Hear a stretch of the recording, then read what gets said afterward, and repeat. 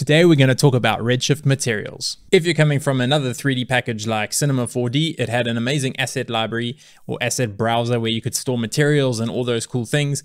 Houdini doesn't have that by default. But today we're going to take a look at a way that we can super easily create Redshift materials inside something called OD Tools. So let's jump in and let's take a look. So if you're brand new and you don't know what OD Tools is, it is not part of Houdini. It is a separate package that you can see here from Origami Digital. It is not free and you have to pay for it, but I think it is well worth it. As somebody who freelances and has to kind of manage my own pipeline, it has a ton of tools that helps with that. One of them being this asset library, which is what we're going to talk about. It has a whole bunch of other tools which I use all the time, but today we're just going to focus on the asset library. Now, what is the asset library? Yep, you can have materials, you can have just pure textures. So if I have a dome light, I can just drag this or double click this and it'll apply it to my dome light. And that's the same with lights. If I have a light, I can double click and add my softboxes and colorful lights and whatever I want. Another thing that you can do in the asset library is you can store actual gradients. So this is super useful if you have a ramp. You can just double click and it'll add it. And as you can see, this one has a gazillion knots, but we can go to this one and these are a lot simpler. And you can see it applies the gradient. So this is a super cool way of storing a bunch of gradients if you want to just quickly cycle through them. The asset library also lets you do models. So you can do 3D models. And if I'm in my base scene, I can just drag this in here and I can bring it in however I want with the objects that I want. And there we go. I have my little train. And something else that's super useful is you can link this to your mega scans. So if you go into the folder management, which we'll talk about in a bit, but you can, if you send it to a Megascans and you set this to be a Megascans library, you don't have to do anything else. It'll bring in the thumbnails, it'll bring in all the 3D models, and you can then just drag them into your network and use them. And the last thing that you can use this for, well, not the last thing, there's many things you can use this for, is you can also drag in Houdini setups. So if I go back to my home screen, I can just grab maybe this cage, bring it in here. It takes a second because there's actually stuff inside here. And now you can see I have this cage that I made ages ago and I have the entire setup here. So I can just drag it and reuse it. So I have a whole bunch of different things that I use all the time. And this way I can just very easily drag them into my projects.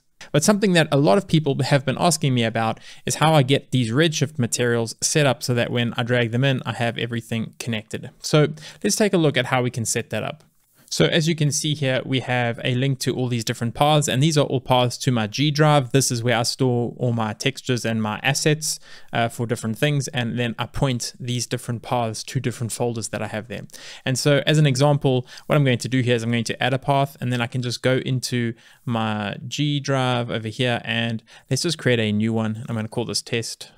And I'll just say accept. And if I scroll to the bottom, now I have this test. So I can right click and say save directory layout, go into my library. And if I scroll down, I have test. And as you can see, there's nothing here. So that's cool because I have nothing in this test folder, and I can show you, here's the test folder and there's nothing inside it. So how do we create textures? Well, there's several different ways. And because we're using OD Tools, I will show you some of the ways that we can build materials. For this, I'm going to use the same grayscale gorilla textures that I've already used because I have them just sitting here. So I'll just pick brick number 7 and we can create a Redshift or RS material builder and dive inside here. If you have the material selected when you drag in textures, because of OD Tools, it will auto align everything or auto connect everything, I should say. And then I have this amazing script from Luke Van. I will put his link here. He also has a Patreon. Go and support him. And if you want this, I'm pretty sure if you support him on Patreon and you DM, he will send it to you. But if I hit Control-Alt-A, it adds a this math ABS, and then I can very easily scale my textures. So it auto connects it to the scale of all of them. I don't know why this is not showing me what I need to see here. And I find that super useful. So I just select all my nodes, Control-Shift-A, and I do that. I use this all the time. So Luke Van, go hit him up. He's super cool. Okay, so I've now created this material, and one of the things you have to keep in mind is that, especially for the metallic materials, is it doesn't change the actual properties on the standard material. So if you're trying to rebuild, you know, the car paints or the metal ones, you kind of have to go in here and tweak them and change them yourself, but it does connect all of these. So that's super cool. So now once I have this, what do I do with this? Okay, so let's just call this brick 7. I can go back into my OD and I'm in this test and I can just drag this in here and say brick 7 and nothing's happening, it seems like. But if you look in the bottom corner here, it says building Redshift scene. And what that's doing is it's creating this thumbnail. And I actually don't know if this worked so well. The thumbnail doesn't work because, oh, actually it did. It's just a really small texture size. And maybe that's because this is set to 0. Okay, so let's set that to 1 and let's do that again. So I'm going to delete that. So remove, delete from disk, and this is actually deleting a file from your disk. So be careful. It's not just deleting it from your asset library. So you got to just be careful when you play with these things. And now it just needs to refresh this. There we go. And you can make these thumbnails bigger. And you can see now I have this brick texture. Now what's cool is I can delete this, and let's say I'm in a new scene. I can just drag this into my material context, and now I have exactly the same material as how I saved it. So that's pretty cool. So you can make changes in whatever you want to do, drag it in here and save it, and then you get that. Okay, so that's one way of doing it. Obviously that's pretty manual, especially if you have a whole library of textures. It's going to be pretty tedious to like drag it in, even though it's really fast. But for like one-off materials where you just want to build it and then save it, this is super fun and super fast. So I'm going to just delete that. So another way that we can do this is if we go into our Windows Explorer, let's just pick some. Okay, so I'm going to pick these 10 bricks. I'm going to copy these and just paste them into my test folder. So you can see here's this brick OD zip. That's the material that's over there. I'm going to paste these over here. So I've got these materials here. Let's just save directory layout. Okay, so if I go back to test, you can see now I have all these bricks here. And there's no thumbnails, but they're there.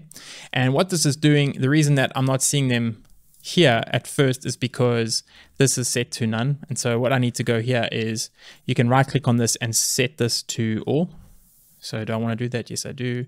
And then I always just say save directory layout. I don't know if that's necessary, but that didn't work. It did. I just need to refresh it here. There we go. So now when I get in here, it automatically shows all. Now, if you have like thousands of these, it's not always advantageous to do that because you just have so many of these. But let me just right click and build library thumbnails. And that was real time. I didn't speed that up, and you can see that was like super quick. And now we have all of these. One of the cool things in OD tools is you can hit this button here and it creates material sets. So what this is doing now is you can see these are brick 1, brick 2, brick 3. So it'll take those and it'll create a material set out of that. So if I jump into my MatNet and I create an RS material builder and I dive inside here, I can select this and I can select these. I actually don't think I need to create my own. I think it's done it for me. Yeah, so there's the brick 3 there, and it's created it all connected up. You can also right click on here and say build material from set. I'm on Redshift, UV, and there we go. So there's my brick 3. And then what I always do is use my Luke Van shortcut, and I have my scale set and ready to go. So that's pretty cool. But how do I get my Redshift little icon? So what you can do here is build material and thumbnail as assets. So I say that, I say Redshift, I say UV, and now it's going to say what I want to call it. I want to call it that. Again, it looks like nothing's happening, but if you look in the corner, it's building a Redshift scene, and there we go. Now I have the red brick as that. So you don't obviously have to do them. I've already done 3, so I can do all of them, Redshift, UV, and I don't want to have any prefix. I'll just keep it the name. You can obviously write a prefix if you, for whatever reason, want a prefix. And this obviously takes a little bit of time because it's doing a little Redshift render in the background. It's applying this material to the shader ball in the background, and then it's doing a little render and adding it to the thumbnail. So there's a lot happening all in the background, lots of Python. I don't understand any of it. And this is why I love OD tools, because I can do this type of thing and know no Python, and it's great. All right, so now we can jump out of this and you can see we have all these materials. Now, we don't exactly want this. And so, but if you drag one of these in here and you have a look, it is referencing these textures. So don't delete these textures from your disk. It's pretty imperative that you don't do that. And so, yeah, if you go and delete these, here, delete selection from disk, then the material itself won't work because you can't read them anymore. But what you can do is create a new folder. So let's just call this materials, I don't know, something like that. So what we can do if we want to try and tidy this up and we don't actually want to see all these materials because we've built this, is we can just adjust this on here. So you can see I have all these over here. And these are the ones that I want to use. I don't want brick 7. I'll delete that. And you see it's created this material. So I can drag these into materials.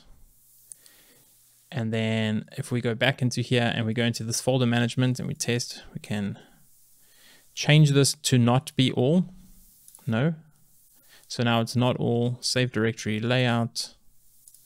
Go back to this. So now I can go to materials and it's broke the path. So I have to redo this because I changed the path so the thumbnails no longer are updated. So just something to keep in mind. All right, so now we have that. And so if I want everything, I can again just grab everything from here and I have my texture sets if I want to use those separately, but I also have my materials over here. So I can very easily in a project just drag those in and I have the materials as I wanted them. This is not an endorsement by OD Tools. I'm not paid by OD Tools.